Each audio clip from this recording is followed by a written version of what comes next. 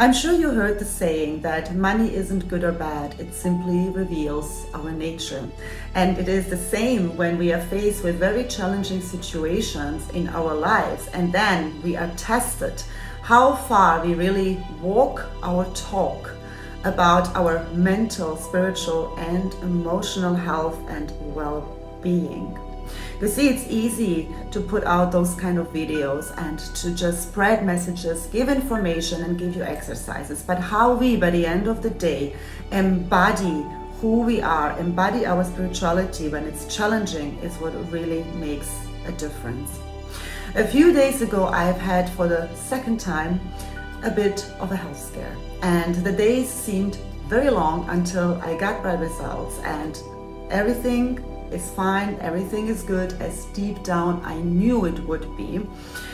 But what happened in those days and what really made it very obvious for me is that our innate, immediate response to something that is threatening, whether it's literal for our life or our emotional and mental state, is that we disassociate with that part of the body. For example, when it's physical, we do not want to connect with it, we judge it, we hate it.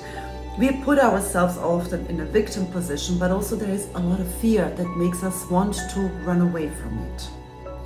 Any kind of health scare, health diagnosis that is, let's say, very challenging is one of the highest forms of initiation. And a lot of you who have had to go through this, not just with family members, but especially with yourself, know how life-changing and shifting it is, because now you are faced with something that you can no longer run away from. This is why everything first exists in the spiritual realm, in our energetic field, before it actually manifests into physical form. You see, those days when I was between the results, I knew deep down that everything would be fine, and I know why it was happening, because of my huge spiritual cleansing that I did last year. This year, whatever I cleaned spiritually had to be removed out of my body physically, and I had a surgery a few weeks ago as well, removing certain things. So when you can understand the connections and why things work and the way they work, it is so much easier to really look within and to connect to that part. So instead of running away, you connect. So what I did is I was placing my hand there, I was giving it my own healing energy. I thanked it for being there, and I allowed it to tell me who and what it represents, and do that with love and not with judgment.